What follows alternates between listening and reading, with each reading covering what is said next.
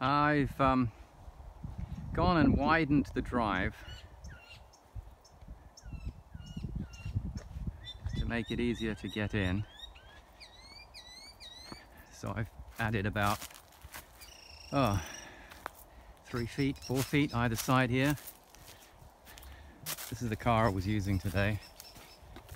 So still can't drive up here safely yet because there's stumps like this that have to be removed by hand, and although it's not very high, it's enough to get underneath those cars. The Bronco's gone, it's over at Rufus's place. So I widened this up a little bit here too, and I've gone and completely cleared out now the area between the parking area and the pad, so you don't have to go round the side anymore to get to the beach side. The idea is that this will all be an approach to the house. And okay, here's some of the donated blocks already arrived. Now, so the idea is that this area here that we're looking at the moment will be where you'll drive your car up into. So it'll be a 2-car garage, if you like, which will be part of the ground floor.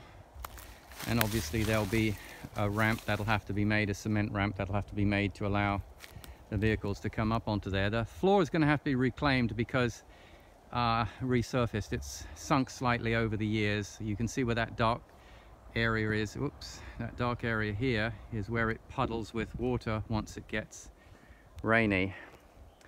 So the idea is this white area will be built into the downstairs room, and there'll be a door here somewhere which will essentially go from the inside of the house into the room. There'll be no doors on the outside downstairs. The only way to get to the house, into the house, will be through the garage opening.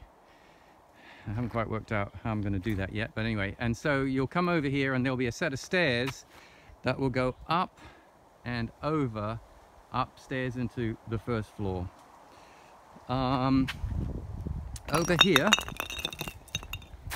is the old toilet that's going to be abandoned, but what I was able to do was trace a beautiful, absolutely brilliantly constructed septic tank down here.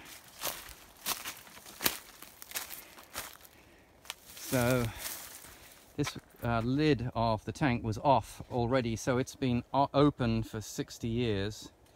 It looks absolutely brilliant. There's nothing wrong with that. The only question is now, what is the condition of the pipe that runs from what was the toilet to the actual tank here, and how far over this tank goes.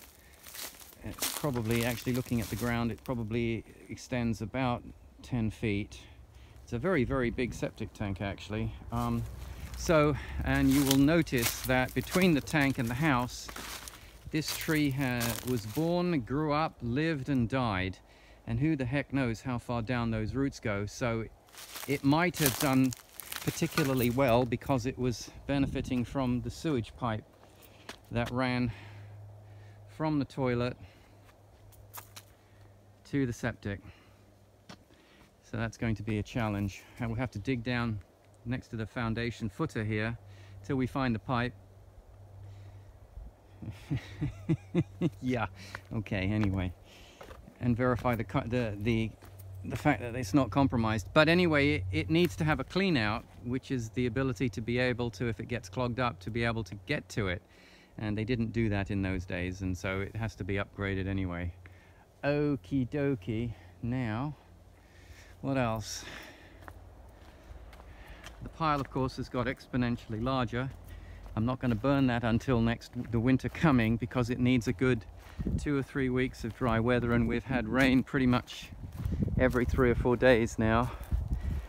So that's the pad. If we come out onto the beach,